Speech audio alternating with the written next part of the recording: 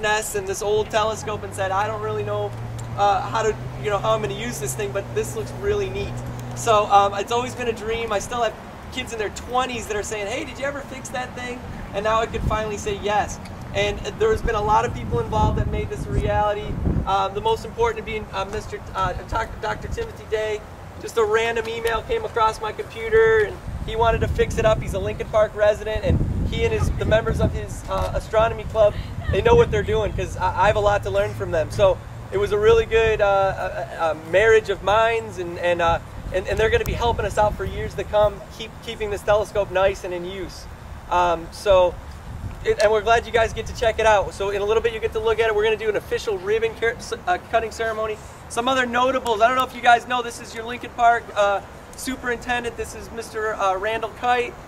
We've got Joseph Griggs and his crew were helpful in all the construction. And Mr. Carodi here is the most helpful member, one of the most helpful members from the Florida Amateur Astronomy Club. So now that I got your attention, I'll let Mr. Day say his piece. And our mayor is here too now, also.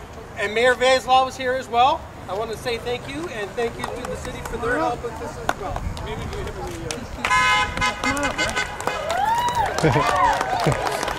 Got my own little carry from there. Come on over on this side. Thank you. When I was your age, I used to love astronomy. Just like some kids love baseball or dinosaurs, I knew the names of all the astronauts when they were landing on the moon, and I could tell you all the details and facts, and I've never changed. My whole life I've always been that excited about it.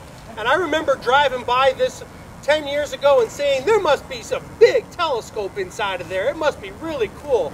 And we opened it up and saw that it needed some repairs and stuff, and so with Mr. McMaster, we got together and we raised some money and got a brand new telescope, and I want you guys to get to use it.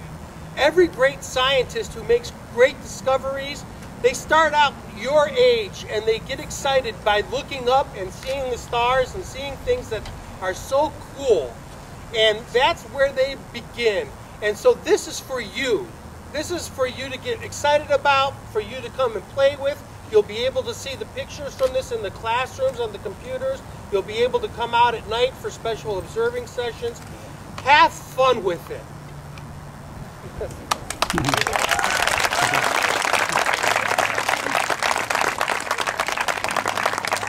If you're not excited about science, you have to be after listening to Dr. Day. I talked to him for about 10 minutes when we were reviewing this just a few minutes ago, and I'm thinking about coming back to school and studying science. We do, on the serious side, want to thank Dr. Day for his vision. We want to thank Mr. McMaster for writing the grant that got us $15,000 for a lot of the material. Florida Astronomy Club has been great with the work that they provided, along with Joe Griggs, who is a Lincoln Parker who has many construction contacts that has made this new building, it's not a new building, that has reconstructed this building. My understanding is this telescope has no counterpart in the whole Detroit area, including Cranbrook Institute. So Lincoln Park students owe Dr. Day and all these people a sincere thanks. Let's give that.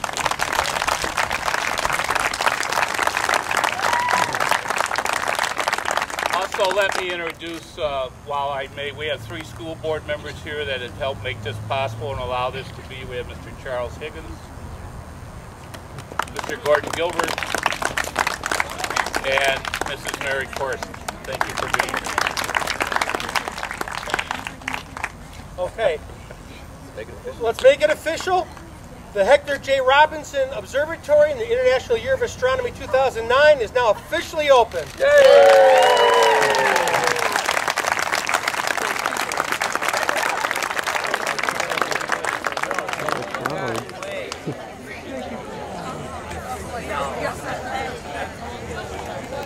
I remember as a young boy, first of all, let me tell you a story. I came down with West Nile, so I lost my long-term and short-term memory, slowly coming back.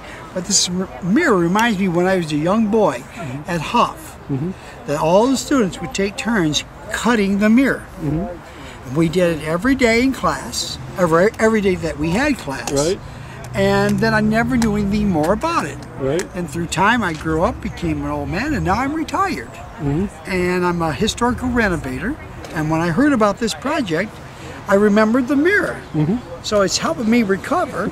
So I brought my group over here, my company, which is all people that are training. Most of them are volunteers. They work for free to help me out with this, to make this project worthwhile. But holding this mirror brings back so many memories that have been so long gone. I'm hoping that it helps me remember everything else, but little by little.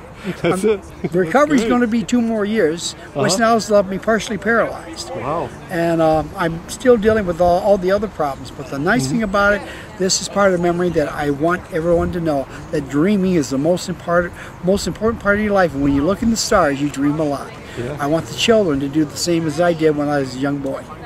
Thank you. Excellent.